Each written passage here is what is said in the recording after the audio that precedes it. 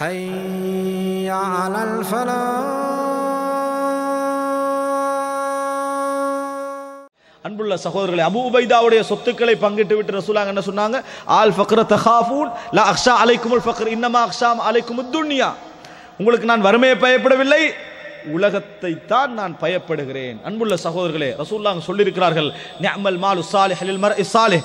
நல்ல சொத்து ஒரு நல்ல மனிதனுக்கு நியாமத்தாகத்தான் அமையும். ஆனால் வருகிற நேரத்திலெல்லாம் ஒரு முஃமின் அச்சத்தோடே இருப்பான். இது எப்படி என்ற கேள்வியாகுமோ, என்ன மாதிரி இது அமையுமோ என்ற அச்சம் அவனுக்கு இருக்கும். அதில் நிம்மதியாகவும் திருப்தியாக என்ன செய்ய மாட்டான், இருக்க மாட்டான் ஒரு முஃமின். இதுதான் மற்றவனுக்கும் ஒரு முஸ்லிமான ஒரு இஹ்லாஸான பணக்காரனுக்கும் முஸ்லிமற்ற அல்ல ஒரு பாவியான ஒரு பணக்காரனுக்குள்ள வித்தியாசம். ரெண்டு பேர்ல சொத்து இருக்கும், சமமாக கூட இருக்கலாம், அதிகமாக கூட இருக்கலாம். இவனது மனநிலை வேறு, அவனது மனநிலை வேறு என்பதை புரிந்து கொள்ளும். இன்றைக்கு என்ன நடக்கும்? முதலாவது இந்த மாதிரி அல்லாஹு தஆலா திறந்து விட்டான்னு சொன்னால் முதல் நிஅமத் எங்களிடத்திலிருந்து போவது இஸ்லாம் என்கின்ற நிஅமத் தான். முதல் நிஅமத் என்ன போகும்? இஸ்லாம் என்கின்ற நிஅமத். அதுக்கு பின்னால் எங்கட முழு நம்பிக்கையும் எதுக்கு மாறும் தெரியுமா? நம்ம அடைந்திருக்கக்கூடிய அந்த வசதி, வாய்ப்பு, சொத்து, சுகம், அதில் தான் மாறும். எதெல்லாம் இல்லாமல் இருந்த நேரத்தில் நாம் இறைவனை நம்பி இருப்போம், எதுவுமே இருந்திருக்காது, யாருமே உதவுறதுக்கு வழி இருக்காது, எவனுக்கு எங்களுக்கு தெரிஞ்சிருக்காது. அல்லாஹ்வுடைய உதவி ஒன்று மட்டும்தான் எங்களோட வாழ்க்கையில் இருந்திருக்கும். அதனால இறைவன் நிறைய தந்திருப்பான். அதுக்கு பின்னால அந்த நிறையதுல நம்பிக்கை வந்துடும், இறைவன் நம்பிக்கை போயிடும். இந்த நிறையதை விட்டா என் வாழ்க்கை என்ன அப்படின்னு தான் என்ன செய்வார்கள், இருப்பார்கள். அன்புள்ள சகோதரர்களே, எல்லாவற்றையும் இழந்த பின்னால் அப்துர் ரஹ்மான் அவுஃபிடத்தில் அந்த நபித்தோழர் கேட்டாரே, என்ன கேட்டாரு? உங்களுக்கு வந்து நான் என்ன செய்றேன், சொத்துல பகை தருகிறேன், மனைவியை விவாகரத்து செய்து முடித்து தருகிறேன் எல்லாம் கேட்டாரு. ஒன்றுமே சொல்லார், பயப்படக்கூட இல்லை. சிம்பிளா என்ன சொன்னார்? துல்லனி அல சூக், எனக்கு மார்க்கெட்டை காட்டிட்டாங்கடார், அவ்வளவுதான்.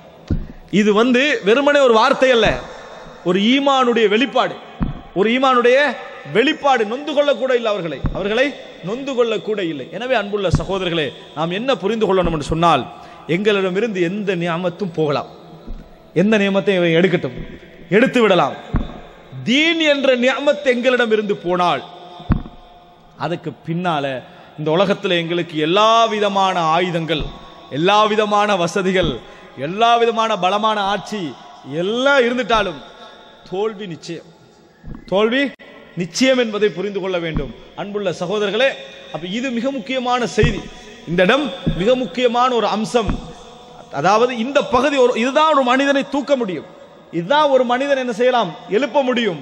அன்புள்ள சகோதரர்கள், எங்களுக்கெல்லாம் தெரியும், தாத்தாரிய அந்த முகலாயர்களுடைய யுத்தம் இஸ்லாமிய சமுதாயத்தையே கலங்கடித்த யுத்தம். அதெல்லாம் பக்தாதுல அவர்கள் 5 லட்சம் பேரை கொன்று குவித்து விட்டு போனார்களே, அதுக்கு பின்னால எகிப்துக்குள் அணுகிறார்கள்.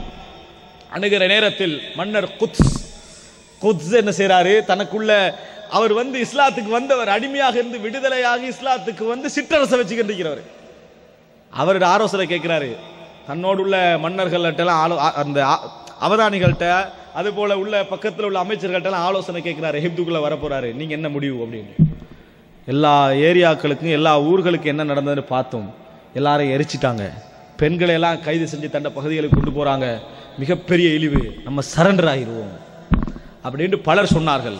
அப்ப குத்ஸ் சொன்னாரு, நான் சரண்டர் ஆக மாட்டேன், என்னோடு வருகின்றவர்கள் வரட்டும், என்னோடு வருகின்றவர்கள் வரட்டும், என் உயிருக்கு மேலால் தான் எகிப்துக்குள் அவர்கள் நுழைய வேண்டும், என் உயிருக்கு மேலால் தான் நுழையணும்.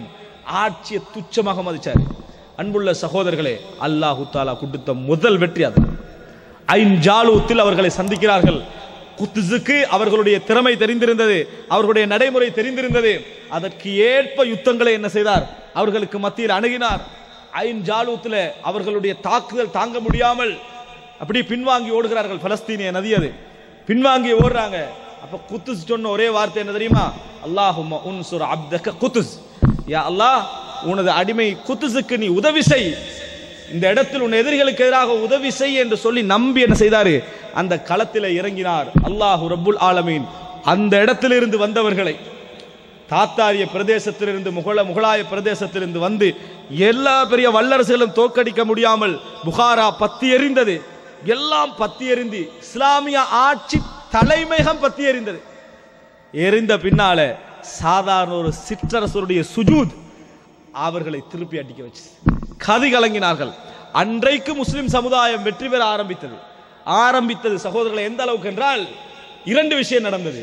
ஒன்று, அவர்கள் ஒதுங்கினார்கள், பலர் முஸ்லிம்களாகினார்கள். பலர் என்ன செய்தார்கள்? முஸ்லிம்களாகினார்கள். எதனால வந்தது? இஸ்லாமிய ஹிலாபத் சகோதரர். அப்ப எல்லாம் நம்ம என்ன நினைக்கிறோம்? இஸ்லாமிய ஹிலாபத் இருந்தால் முஸ்லிம்களுக்கு விடுவு கிடைக்கும். ஹிலாபத்துடைய தலைமையகத்தில் 5 லட்சம் பேரை போட்டாங்க. எத்தனை பேர்? 5 லட்சம் பேர். அந்த அதாவது தொற்று நோய் பரவியது, மழை பொழிந்தது, தொற்று நோய் பரவியது பக்தாதுல. இஸ்லாமிய ஹிலாபத் இருந்த நேரம் அல்லாஹ் யாருக்கு உதவியை கொடுத்தான்? வெற்றியை கொடுத்தான். மன்னர் குதுஸ், சாதாரண ஒரு சிற்றரசர். ஆனால் அவர் ஒரு விஷயத்தை நம்பினார், நான் இழிவடைய தயாராக இல்லை, சரண்டராக தயாராக இல்லை, நான் அல்லாஹ்வுடைய பாதையில் ஷஹீதாகணும், வருகின்றவங்க வாங்க வேண்டாங்க, அவ்வளவுதான். நிறைய பேர் அவருக்கு பின்னால் என்ன செய்தார்கள்? போனார்கள், போராடினார்கள், மரணித்தார்கள். அல்லாஹ் தஆலா வெற்றியை கொடுத்தான். எகிப்துக்குள்ள வர கிடைக்கவில்லை, அதுக்குள்ள நுழை கிடைக்கவில்லை. ஆனால் பக்தாத் முடிஞ்சு, தலைமையகம் முடிந்தது. அதுக்கு பின்னால் எழுச்சி பெற்றார்கள், அது வேற அம்சம். ஆனால் இங்க என்ன சொல்ல வருகிறேன் என்று சொன்னால், ஒருவரிடத்தில் ஆட்சி வந்தாலும் சரி, பெரும் பொருளாதாரங்கள் வந்தாலும் சரி, மிகப்பெரிய விஷயங்கள் கிடைத்தாலும் சரி, தன்னிடத்திலிருந்து தீன் போகாமல் பாதுகாத்துக் கொள்ள வேண்டும். மார்க்கம், அல்லாஹ், ரசூல், அந்த விஷயம் போகாமல் பார்த்துக் கொள்ள வேண்டும். அது இல்லாமல் ஒரு காலமும் ஒரு தனி மனிதனுக்கோ, ஒரு ஊருக்கோ, ஒரு சமூகத்துக்கோ, ஒரு ஆட்சிக்கோ விடிவு கிடைக்கவே கிடைக்காது. சில வெற்றிகள் கிடைக்கலாம், ஆனால் இஸ்லாமிய சமுதாயத்துடைய வெற்றியாக அது நிலைக்காது. இஸ்லாமிய சமுதாயத்துடைய வெற்றியாக அது நிலைக்காது. இந்த சமுதாயம் எழுந்தது தீனால். அல்லாஹ் தஆலா ரசூலுல்லாஹி ஸல்லல்லாஹு அலைஹி வஸல்லம் சொன்னார்கள், அதாவது ஒரு காலம் வரும், இதா தபாயஅதும் பில் ஐனா, நீங்கள் ஐனா முறையில் ஒரு வட்டி வியாபாரம் செய்து கொண்டால், வரதீத்துமுல் பிஸ்ஸரா வஅகத்தும் அத்னாபல் பக்கர் வதரக்துமுல் ஜிஹாத் ஸல்லல்லாஹு அலைக்கும் ذுல்லன் லா யன்ஸிஉஹு ஹத்தா தர்ஜிஉ இலா தீனிக்கும். ரசூலுல்லாஹி ஸல்லல்லாஹு அலைஹி வஸல்லம் சொன்னார்கள், நீங்கள் அந்த வியாபாரம் செய்து உங்களுடைய பொருளாதாரமே மாறிச்சு, வியாபார முறை. அதுக்கு பின்னால நீங்கள் மாட்டுடைய வாள்களை பிடிக்க ஆரம்பிச்சிட்டீங்க அப்படின்னா என்ன? உங்கள் வாழ்க்கை விவசாயம், விவசாயிகளை மட்டும் அது குறிக்கல, விவசாயம் செஞ்சு மக்களை சம்பாதிக்குது. 2, அடுத்ததாக அதாவது ஒரு அதைத்தும் பிஸ்ஸரா, விவசாயத்தில் நீங்க திருப்தி அடைந்து விட்டால், வஅகத்தும் அத்னாபல் பக்கர் என்று சொன்னால் சாட்டைகளை எடுத்து மக்களை மேய்க்க ஆரம்பித்து விட்டால், விவசாயத்தில் திருப்தி அடைந்து விட்டால், ஜிஹாத விட்டுட்டீங்கன்னு சொன்னா ஸல்லல்லாஹு அலைக்கும் ذுல், உங்களுக்கு ஒரு அதாவது இழிவு வரும். நீங்கள் மார்க்கத்துக்கு திரும்பி நுழைகின்ற வரைக்கும் அல்லாஹ் எடுக்கவே மாட்டான். ரசூல் ஸல்லல்லாஹு அலைஹி வஸல்லம் சொன்னார்கள், லா யன்ஸிஉஹு ஹத்தா தர்ஜிஉ இலா தீனிக்கும், உங்கள் மார்க்கத்துக்கு திரும்பி வரணும், இல்லையென்றா எடுக்க மாட்டார்கள். அதனால தான் ரசூலுல்லாஹி ஸல்லல்லாஹு அலைஹி வஸல்லம் சொன்னார்கள், உம்மதி உம்மத்துன் மர்ஹூமா அதாபுஹா ஃபித் துன்யா வ ரஹ்மத்துஹா ஃபில் ஆখিরা, என் சமுதாயம் ரஹ்மத்து செய்யப்பட்ட சமுதாயம், என் சமுதாயம் ரஹ்மத்து செய்யப்பட்ட சமுதாயம், அதனுடைய அதாப் இந்த உலகத்தில், அதனுடைய ரஹ்மத்து மறுமையிலே என்று ரசூலுல்லாஹி ஸல்லல்லாஹு அலைஹி வஸல்லம் சொன்னார்கள். ஆனால் இந்த உலகத்தில் அன்புள்ள சகோதரர்களே, இறைவனுக்கு மிகவும் விருப்பமான சமுதாயம் முஸ்லிம் சமுதாயம், இறைவனுக்கு மிகவும் நெருக்கமான சமுதாயம் முஸ்லிம் சமுதாயம். காரணம், அவனை மட்டும் வணங்க வேண்டும் என்று சொல்லக்கூடிய ஒரு சமுதாயம் இது, அவனுடைய தூதரை நம்பி பின்பற்ற வேண்டும் என்ற ஒரு சமுதாயம் இது. இருந்தும் இறைவன் இப்பொழுது சோதனை தந்து கொண்டிருக்கிறான் என்றால் எதற்காக தெரியுமா? மார்க்கத்தின் பக்கம் திரும்புகிறீர்களா என்று பார்க்கத்தான். எனவே மிகப்பெரிய நிஅமத், அத்மம்து அலைக்கும் நிஅமதி, எனது தீனை உங்களுக்கு நான் நிஅமத்தை பூர்த்தி செய்து விட்டேன், அல்லாஹ் மார்க்கத்தை சொல்றானே, அதுதான் பெரிய நிஅமத். அந்த நிஅமத்தின் பக்கம் நம்ம திரும்புகிறோமா? அந்த ஒரு நாளை தான் இறைவன் எதிர்பார்த்து கொண்டிருக்கிறான். அடுத்தது அன்புள்ள சகோதரர், இன்னொன்றை நம்ம புரிந்து கொள்ள வேண்டும். அல்லாஹு தஆலா இந்த சமுதாயத்துடைய விடிவுக்காகவும், இந்த சமுதாயத்துடைய தீனுடைய வெற்றிக்காகவும் உலகத்தில் கோடான கோடி பேர் போராடலாம், யாரும் முன்னிலையில் நிற்கலாம். ஆனால் போராடிய எல்லோரையும் அல்லாஹ் வெற்றி பாதையில் தேர்ந்தெடுக்க மாட்டான். வெற்றி வருகிற நேரத்தில் எங்கேயோ ஒரு மூலையில் உள்ள இளைஞருடைய கையில் ஒரு கொடி இருக்கும், அவ்வளவுதான், கண்டே இருக்க மாட்டோம். நல்லா புரிஞ்சுக்கொள்ளணும். நம்ம எல்லாம் சமுதாயத்துக்கு பாடுபடுறோம் என்று வைங்க, உலகமே பாடுபடுகிறது, எல்லாருமே பாடுபடுகிறார்கள் என்று வைங்க, நம்ம நினைக்க கூடாது இவர்கள்ட்ட கையால் தான் வெற்றியும் கிடைக்கும் என்று. இல்லை, வெற்றி நேரத்தில் இறைவன் யாரை தேர்ந்தெடுப்பான்னு சொல்ல முடியாது. எங்கேயோ ஒரு மூலையில் இந்த சமுதாயத்திற்காக இஹ்லாஸாக உழைத்துக் கொண்டிருந்த ஒருவர் அடையாளப்படுத்தப்படாமல் இருக்கலாம், அல்லாஹ் கொண்டு வந்து வைப்பான். அந்த நேரத்தில் அல்லாஹ் என்ன செய்வான்? அவரைத்தான் முன்னால கொண்டு வந்து வைப்பான். அல்லாஹு தஆலா தன் வெற்றிக்காக என்று சிலரை என்ன செய்வான்? தேர்வு செய்வான். எத்தனையோ நபித்தோழர்கள் இருக்க, ஜுலைபீப் என்ற நபித்தோழர் எங்களுடைய செய்திக்கு வந்தது என்ன? எத்தனையோ நபித்தோழர் இருக்க, எங்கோ இருந்த அபூ ஹுரைரா ரலியல்லாஹு அன்ஹு 3 வருடத்தில் இவ்வளவு சமுதாயத்துக்கு வந்தது காரணம் என்ன? எத்தனையோ பேர் இருக்க, ஒய்சல் கர்னி என்ற பேரை இந்த சமுதாயம் பேச காரணம் என்ன? அல்லாஹ் ரப்புல் ஆலமீன் இறுதி நேரத்தில் யாரை தெரிவு செய்வான்னு சொல்ல முடியாது. எனவே அன்புள்ள சகோதரர்களே, நாங்கள் எப்பொழுதும் எந்த நிஅமத்தாக இருந்தாலும் நன்றி செலுத்தக்கூடியவர்களாக இருக்க வேண்டும். அதே போன்று நாம் கணக்கெடுக்காமல் அல்லது நாம் உணராமல் இருக்கக்கூடிய நிஅமத்துக்களை தேடி உணர வேண்டும். நாம் உணராமல் இருப்பதனால் இறைவன் சோதனைகளை தருவான். சோதனைகளின் பொழுது எங்களை அடையாளம் கண்டுகொள்ளணும், எங்களை சுத்தப்படுத்திக் கொள்ள வேண்டும். தவறுகளின் பொழுது உடனே மீண்டு கொள்ள வேண்டும். 4வது, எங்களுக்கு கூடுதலாக உலகத்தை இறைவன் தந்து கொள்கிறானா, மார்க்கத்தின் பக்கமே அதை பயன்படுத்திக் கொள்ள வேண்டும்.